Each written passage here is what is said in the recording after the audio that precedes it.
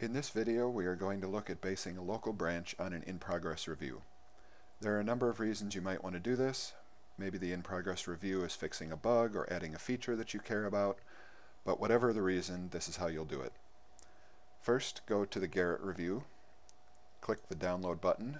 This will bring up a number of commands, and we want to copy the checkout command. Then we'll come over here to our local repo, and we will just run that command.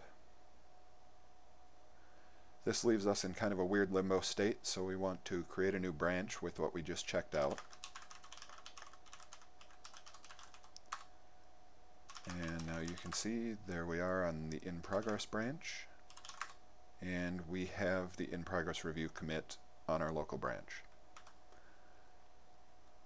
Now we can make a change.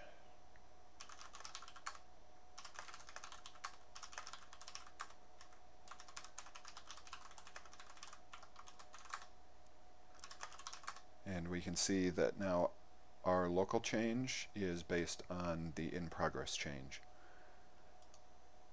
The other way that you might want to do this is if you've already done some work locally and then discover that you want to base it on an in-progress review. So we'll do a quick reset on this one to get rid of our test commit, and then we will check out our previous testing branch.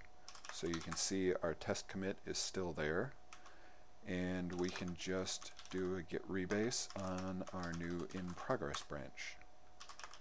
And now you can see our test commit is based on the in-progress commit.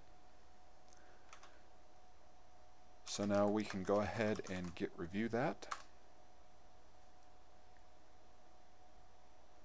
Once again, we're expecting that there will be two commits because we have the in-progress review that has not merged yet, and then we have our new commit.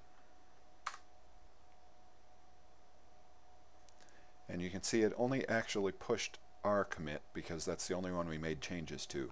Now you need to be careful when you're doing this, because if you make any changes to the other person's in-progress review commit, then when you go to do your git review, it's going to overwrite their review with whatever you have locally. Even rebasing your branch will trigger this. So if you need to do that for some reason, make sure you at least talk to the owner of the other commit and let them know that you're going to need to do this, and make sure that it won't accidentally overwrite any changes they're about to push. So now we can go back out here and take a look at what this looks like in Gerrit. And you can see now we have related changes in a patch series, just like when we did all our own patch series. And you can see we can go over and take a look at our test commit.